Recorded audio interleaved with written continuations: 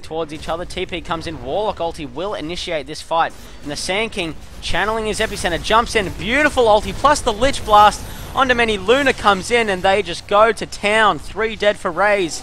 And Night Sub will be the sacrificial lamb. He tries to TP out. Will he make it out alive? He will. Sand King stun. Didn't have enough mana, but as I said, that beautiful Blink Dagger picked up by Sand King turned that fight around. Got a huge stun onto the Golem and onto 3 heroes, I believe. In combination with that Lich ulti, just cleaned up many heroes. And now we actually have a pause, and Razor needs to reset. Beautiful fight. 13-8 right now. Winx Gaming leading, especially after that last fight. And I know I've done this about 50 times now. That's alright. Let's take another look. In favour of Winx Gaming, over 3k in terms of XP, and for the gold as well, over 1,000. And let's use this pause right now to go through some stats, find out the actual, the real reasons behind these fights going the way of Winx and the farm and things like that. So let's head over to the kills. Jug's leading on the board, 4-1. If I head over to where Juggernaut actually is he going for that Ag Scepter build? Yes, he is, and now he's going for that Maelstrom, looking towards that Mjolnir, so that when he comes out of his ulti form, his attack speed's going to be phenomenal, and he's just going to clean up with a couple of lucky crits. And I really like these custom pictures that he's got. That's actually a really nice picture. Whatever you call it, it looks really nice. That's all I have to say, and especially with his healing ward too. I've never actually had a custom healing ward. I wish I did. I love Juggernaut, I love the hero, but unfortunately I don't, and I am very jealous. Moving on now, last hits. Surprise, surprise. Well, I'm not really surprised. Anti-Mage going to be leading with 166 CS. And actually, look at the lack of denies as well. I think teams really need to utilize these denies, because they're actually such a big deal. The most amount of denies is coming from Razor, and that actually helped him survive the mid lane, even from the amount of help he was getting from Tree and Protector, and from the amount of damage he was taking from that passive of Necrophos. The denies really actually kept him close in terms of levels. So well played by him, and just imagine the difference if all the other heroes actually denied as much as they could, especially on this tri-lane. Luna would be a little bit further behind in terms of levels, and may even be the same level as a couple of the heroes in that tri-lane. Even though he was in a dual lane, that's actually the impact that he could have if he focused on denies a little bit more. And the stream's actually gone offline for some reason. Not really sure why.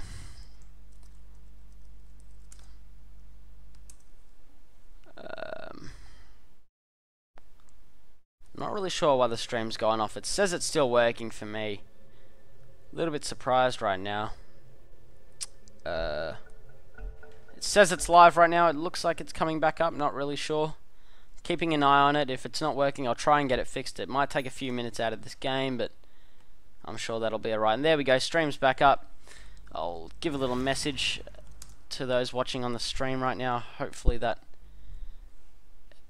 evens things just a little bit. And we will have an unpause now. Anti-Mage picks up the bounty rune. There's a haste rune bot if anyone wants to pick it up. Well, it looks like no one will. There we go. And looking further again into the stats, let's go hero level. Necrophos still leading in terms of XP. He's doing really well right now, sitting at level 15 where the supports are level 9. That's actually a really big change, really big difference in levels. And wow, Necrophos is literally the lead farmer in this entire game. He's got more XP per minute than the Anti-Mage, and he's only 1-0. He's got 9 assists, but how is he racking so much XP? Current gold, Raze are going to be leading. It looks like he's going for that BKB. He's almost got enough. I think he's going for that Mithril Hammer, if he hasn't got that already. But of course, net worth going to be in favour of the Anti-Mage. That wasn't a surprise in the end. And Jug's going to be coming in for the Anti-Mage. He had ultimate and there were no creeps. He definitely could have gone for that right now. Sorry for all those back on the stream. Hopefully it's working out now and it's sounding very nice. Very clear, very concise. And let's head on back into this game if you're just joining back again. So there's going to be a push top. TP is going to come in from Razor. They're going to chow down on this tower, and let's see if any retaliation comes out from Raze Gaming. They've got a couple of heroes in the back lines. They're going to be leading in. Warlock's invis from the Tree and Protector, and if he can get a good ultimate off or a slow, he should be alright. Jug's actually in a lot of trouble right now. Luna's going to TP out. He's saying, good luck, buddy. I'll see you on the other side. Jug actually pops the ultimate quite early. He wants to see what he can do. Mech is popped. And pops the healing ward. He's got a magic wand. Sand King's actually... And a beautiful ulti from the Tree and Protector will cancel Sand King's ulti. What a play done there. Anti-Mage picks up the kill on Juggernaut. Sand King blinks out. Now Necrophos. Lich is being chased down. Necrophos should TP out now. He should be okay. He'll get out. And wow, Tree and Protector. Charlie's life advice. Using that small cooldown ulti that works in such a large radius to absolute work. Cancels that Sand King ultimate, which could have actually turned around that whole fight, because all 5 heroes from Raze Gaming were actually very grouped up. So well done by him. Just showing how important the supports are, especially with correct use of their abilities. And let's take a look at a bit of warding going on now. Winx Gaming actually putting a couple of defensive wards down. This one here, not really showing that they want to be aggressive at all. More like they want to spot incoming ganks from this direction, or actually down here as well, for the anti-mage who most likely will be farming in this area.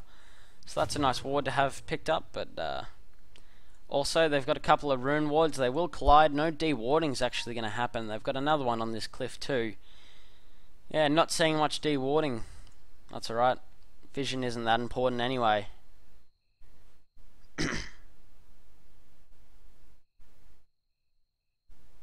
actually is very important. Don't listen to me. Now going mid lane, Sand King. He's got Blink. He's got Burrow Strike. Do they want to make a play onto this anti-mage? No, they will not. He goes to farm the creeps, and Lich will collide with him there. Just saying hello. How you doing? Having a good day? How's work? We'll exchange a conversation of damage. And anti-mage farming the enemy jungle. Doesn't want to waste time on farming. He's got that Manta now, going for an MKB, I believe, which is actually a pretty nice pickup, because I think he can tell that Luna will be going for a butterfly fairly soon. Maybe Juggernaut as well will be looking towards that butterfly after that Meolina. So nice play by him. And Anti-Mage also. Basher is a very standard item on Anti-Mage. It's something you want to pick up, and it's also very strong against Luna especially, and Juggernaut as well, because they're generally heroes that when you play, you'd pick up a BKB. Not so much Juggernaut, because he does have the spin, but you can still pick up a BKB on Juggernaut, because you're only magically immune during the spin, and you want to be magically immune while you're right-clicking down on enemies. So I still think BKB is a viable option. But then again, the bash is just going to do a first hit bash. Very nice play. Juggernaut ultis right now. He's got Aghanims, but Anti-Mage will blink out of that. He's got ulti. Does he have ulti? If he just blinked ahead and mana voided, he could have gotten a kill there. He probably didn't have the vision, so that's unfortunate. And now it looks like they're pushing down this mid lane. Warlock going to be putting down the Fatal Bonds onto the creep wave. Will demolish them quite fast. And the creeps will now push down the mid lane with extra speed due to the Curse of Avernus. There we go. Pronounced it correctly. Thank you. Thank you, everyone. Anti-Mage still hitting up the jungle. 2 Mantas coming out for both sides right now. Luna picks up hers, and also Anti-Mage has his. Nice plays by both teams. Good pickups. Very standard pickups, but also very, very important, which I think is actually not thought about as much. And now they're going to scout out Roche with the healing ward. Very nice use of that ability, but it does have a pretty high cooldown, I believe. 52 seconds at the moment. So 60-second cooldown on that healing ward. So if there's a fight, they're not going to be getting that HP regen that they need. And Luna's sitting right at the front. They've actually got no sentry wards down, and she's fully invis. No sentries on anyone? No, nothing. Baden, he's actually gone for an S&Y. He hasn't gone for any sentries of sorts. The supports don't have anything either, so they wouldn't actually scout her out in the end. She picks up the bounty rune, and looks like she'll back off. Doesn't really want to fight there, and we'll start farming the top lane and maybe look towards her next big item for the next fight, which should most likely be BKB. And looking at Razor, yep, he's finished his BKB now. He's got his mechanism still. Power Tread's ready. He's ready to fight. He's got level 2 ultimate. He's level 14, getting close to that level 16 milestone. where he will have that even more powerful level 3 ultimate up and available. And Juggernaut's playing a little bit of a rat style. I remembered when there was a big clash going down in this area, he's just pushing the top lane. Not really sure why my map just did that, but you guys know what I mean. He's pushing where the Luna is on the top lane. And now as soon as the TP's come, he's got a TP ready, so he can just spin TP if he needs to. Not against that chain though, that static link. That's going to be a bit painful. And I think Raze knows where Juggernaut is, but he'll get out very quickly. And there'll be no fights going on there. Meanwhile, top lane, Anti-Mage, Mantis and all battling it out. Luna pops the ulti. This is carry versus carry right now. Anti-Mage kites so hard and TP's out. And then the slow also from Treant Protector will be okay. And now do they want to get a Mana Void to cancel his TP? Can he blink in? You gotta use that blink. I guess he was afraid that he might get counter-initiated on by the Luna, so he wanted to play it safe and just run in there while he was still invisible. But a couple of opportunities wasted where he could have picked up a kill on a really big pickup, especially the Luna. So they could have gotten big kills on those carries, but unfortunately they do not. 34 minutes in, not much going on now, not a very high kill score. It's only 13-10 right now. Winx Gaming will be leading. Taking a look at the graphs, over 2,500, heading towards that 5,000 mark.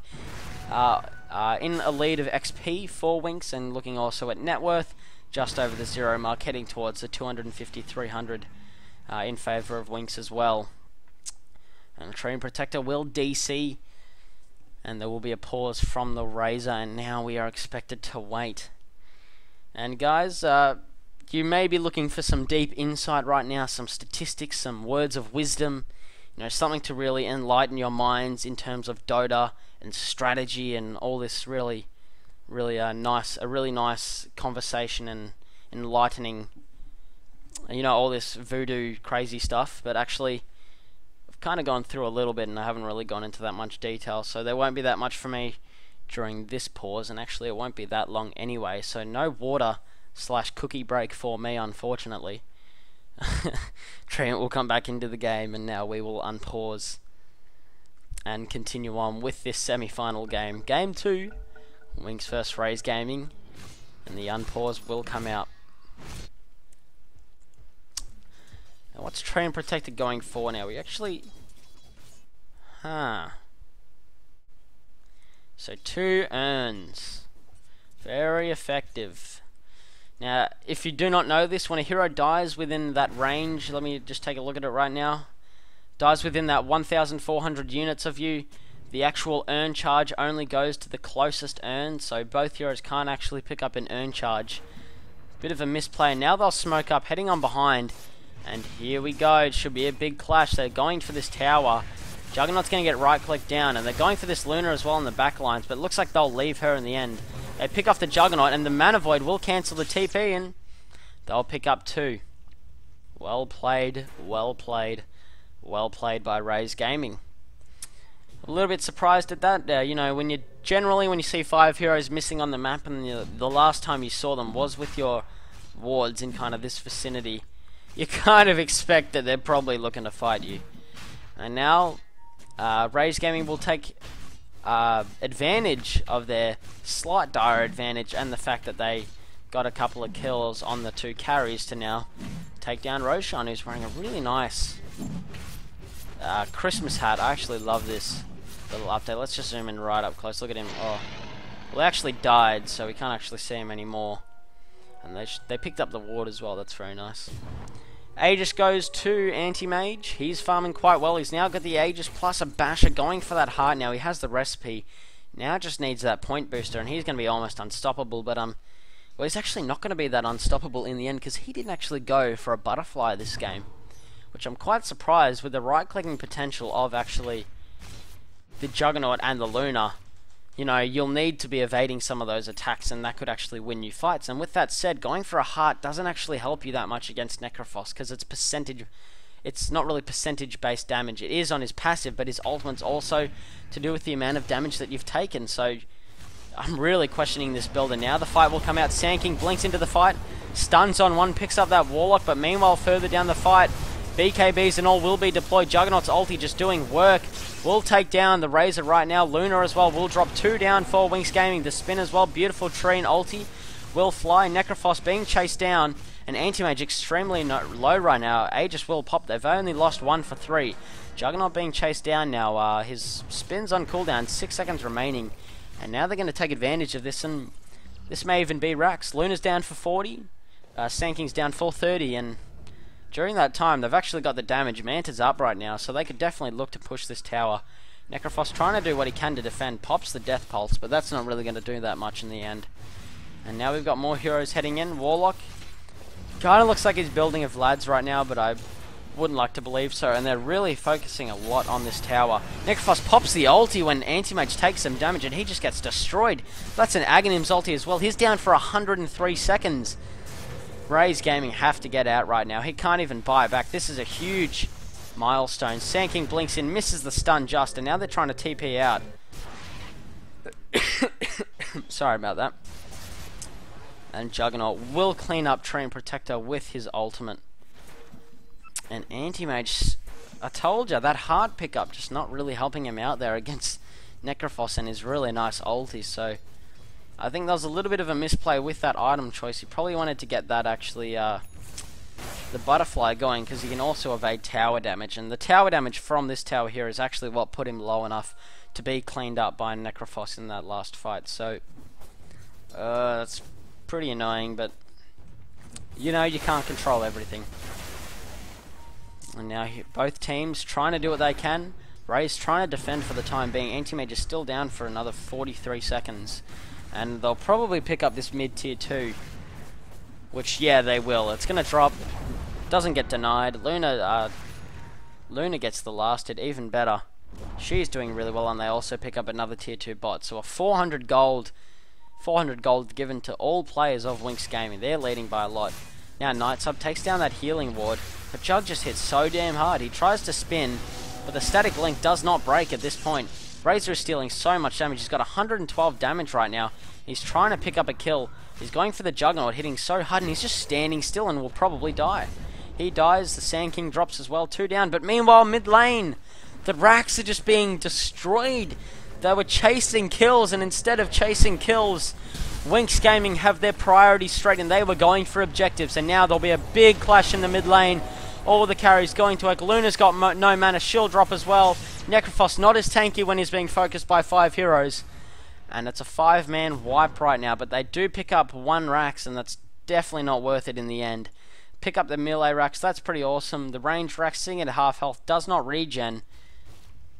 Let's check out the buyback status actually, if I can click on that. Buyback status, looking at it now. Necrophos does have buyback ready. Luna also, if she wants to pop it. Sand King and Lich too, so they should be okay to defend if they have to. 2 buybacks come out already. And it looks like they still want to commit to this push. Anti-Mage is sitting pretty big right now. He's very well farmed. He's level 19 right now, and he's got over almost 300 CS. Looks like they could take an engagement right now, but it looks like they'll back off. Nightsub, TP's out. He wants to defend the top lane. Anti-Mage will head back to the jungle. And guys, is this not what I said at the start of the game? I mean, you know, the lineups that were picked up were very passive. They were all about defending themselves and waiting for the later portions of the game before they come alive, and they did so. And actually, I know why the stream is lagging. I'll fix that right now for you all. Just give me 1 second, sorry about that. Still getting new to this whole thing. I'm just one man. If you'd call me a man, I'm not really sure what you'd call me, but I'm just one human being. And Juggernaut will be getting very harshly right-clicked down by Anti-Mage. He's lost all of his mana, and he's got Blink if he needs to. And the Mana Void just cleans him up. Necrophos pops the mech and also the Death Pulse. It might even drop as well. Sand King comes in, gets the stun, and he gets hexed up as well. But he's just not taking any damage. He's too tank. Without the Luna around and without the Juggernaut actually going for the kill, instead of trying to run away, they can't actually do sufficient damage to this Anti-Mage. And look at the aggressive warding now coming out from Raze Gaming. They know that they can take fights because they've got an Anti-Mage who's well ahead at the moment of the Luna, fair to say. Luna actually does not have that much farm at all. She did go off to the off lane, so she's going to have a hard time. Anti-Mage is really fat now. Looks like they're going to go for the high ground now. They've got the wards to support it. They've got the vision. What are they going to do right now? How is Winx going to react to the current situation that they are in? Manta will be popped.